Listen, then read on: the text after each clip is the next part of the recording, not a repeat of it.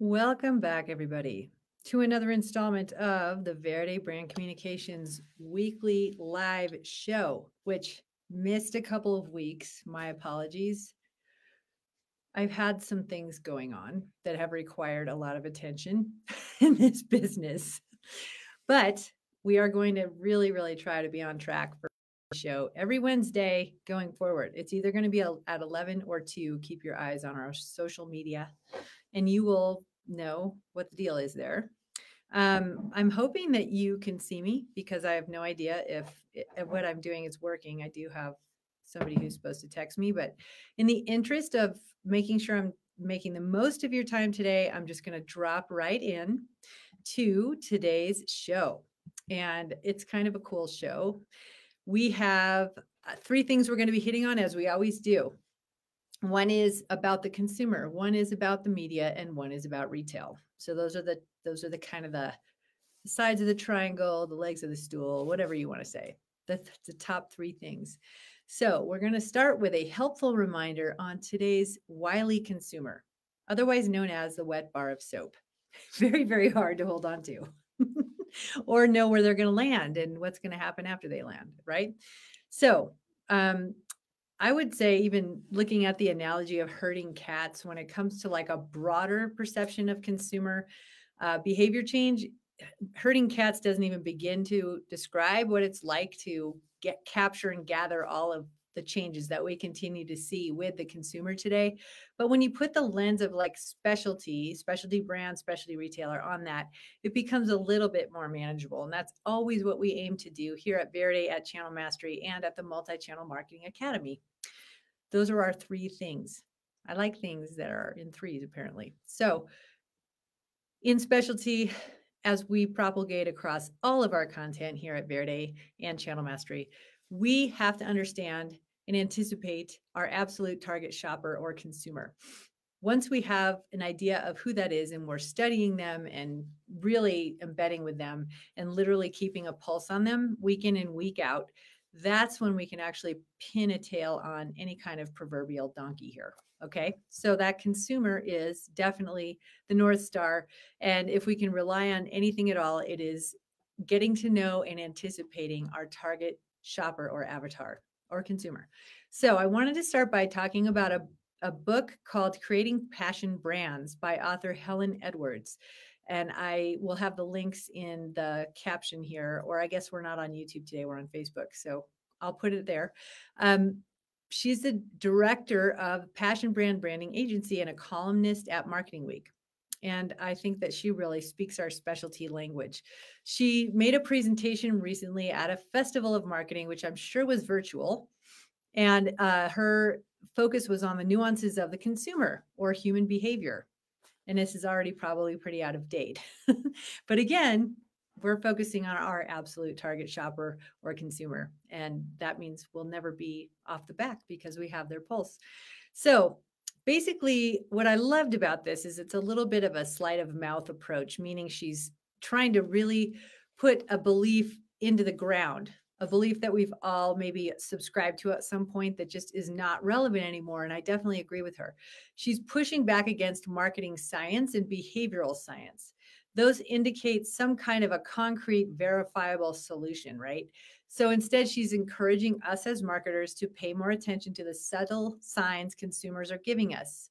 And as I said, that goes right back to embedding with your target shopper or avatar or consumer. Let's just say consumer because it's easier.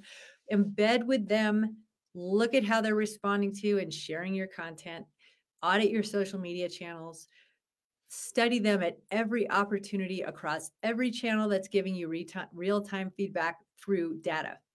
That is how you understand the pulse of your consumer. That's what you go off of. You don't go off marketing science.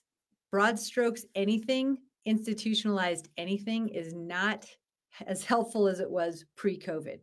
So we have to basically hand build this relationship and take the pulse of our consumer and understand where they're going to go and really not even be surprised by their reaction to what we're doing because we know them so well. So the consumers in the driver's seat, obviously, get tethered to your target shopper to the point where you have their pulse and you feel and expect their reactions. So according to Edwards, She says, and I quote, "It's time for us to stop and drop the arrogance of trying to nudge people and rather be more alert and responsive to consumers who are nudging us." Again, stay on it with understanding their pulse. And so what she basically means is, basically, she says, if a call drops off in a queue, that's a nudge to improve response time. When a consumer picks up a sweater, feels it, and puts it back down again, it's a nudge to improve product quality. When a consumer hides the bag that they got something from your store, it's a nudge about your packaging or even the meaning of your brand. And if you're anything like me, it sounds like pretty standard advice, but take a moment to reflect on the type of reports you're writing, the success metrics you expect your team to deliver, and how you're working to shape your email funnels and your consumer shopping journey.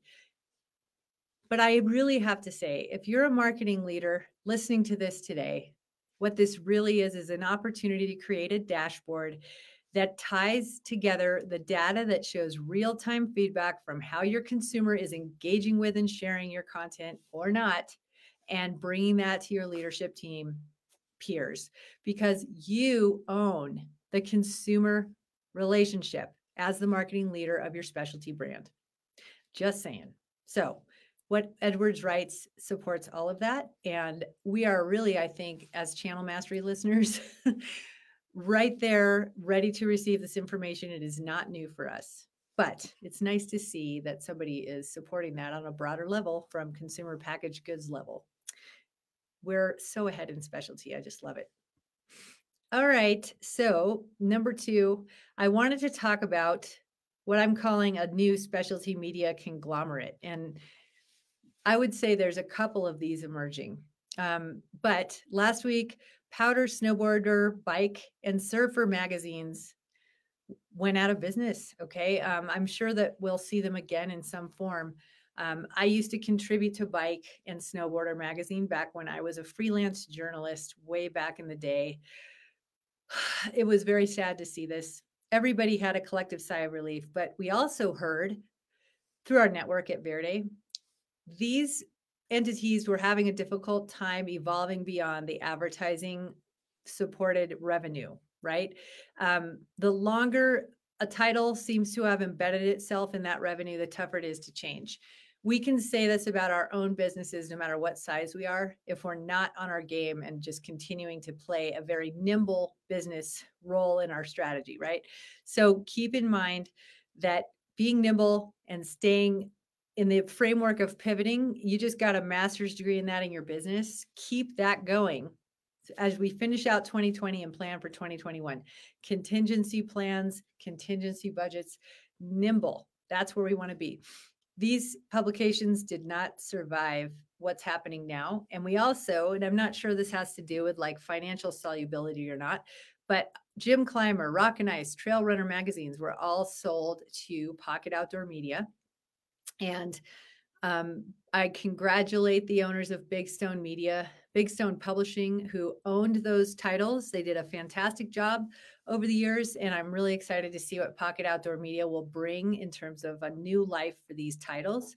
And just today, the 21st of October, Bonnier Corp announced that Popular Science, Field and Stream, and Outdoor Life were sold to North Equity, a private equity firm that's been snapping up media titles. So there's Pocket Outdoor Media and apparently North Equity, who are really seeing an opportunity with specialty media titles right now. Pocket Outdoor Media went on this buying spree earlier this year. Bicycle Retailer and Industry News, Snooze, A Media. I believe there were 20 titles under A Media that Robin Thurston, who's the owner of Pocket Outdoor Media, purchased. Warren Miller Entertainment, Backpacker Magazine, Yoga Journal, Climbing. So now Rock and Ice and Climbing are owned by the same publishing company, which is interesting. So why on earth is this happening? So Robin Thurston, the CEO of Pocket Outdoor Media, has a multi-channel plan. There's an opportunity, he says, to let these brands flourish under a new model that combines advertising, digital subscription, e-commerce, and events. So we've seen Wirecutter. We've seen publications that have events for some time.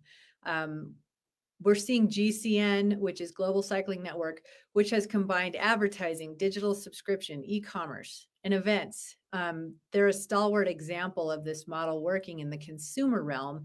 Now we're seeing consumer and trade under Pocket Outdoor Media and Specialty, and I'm super curious to see how this goes. E-commerce and events living side by side, subscription and advertising. The old vertical or endemic magazine model was built exclusively, almost, I would say exclusively on advertising as the main channel of revenue. There was a church and state between advertising and editorial. That obviously has been blurring for some time. But what remains the same is the power and the value and the reach of the audience. So the more expansive the audience is, the more brands are going to be open to reaching that audience through cross promotion and purchasing ways to cross promote with that title to reach that audience. And ultimately, Pocket Outdoor Media is developing a different model for that. And I'm super excited to see how they create efficiencies, how they plan to scale this, and how they plan to continue to grow their audience. It seems to me one of the most important ways, or one of the most important factors that they need to consider at Pocket Outdoor Media will be ushering in an inclusive approach that brings in newcomers. And we have a ton of newcomers in outdoor active lifestyle through COVID and cycling.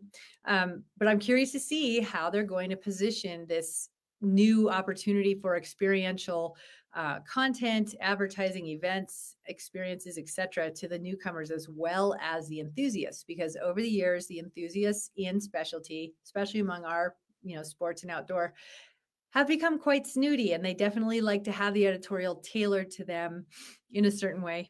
And I'm curious to see how efficiencies and scale are built around that. I know that there are such innovative ways to do this through technology, and the group is very creative over at Pocket Outdoor Media. I can't wait to see what they do. And I definitely have a lot of votes of confidence and support going over to CEO Robin Thurston and his team's way, because I just applaud you and thank you for buying these stalwart, incredible publications, building communities around them, growing those audiences, and creating opportunities for us to reach and engage those audiences. So best of luck. I can't wait to see this multi-channel strategy continue to emerge and grow. And I'm sure it will continue to change, because you have to remain nimble and excited to pivot, right? Okay. I don't want to start a drinking game where you drink every time I say pivot or nimble, please. All right.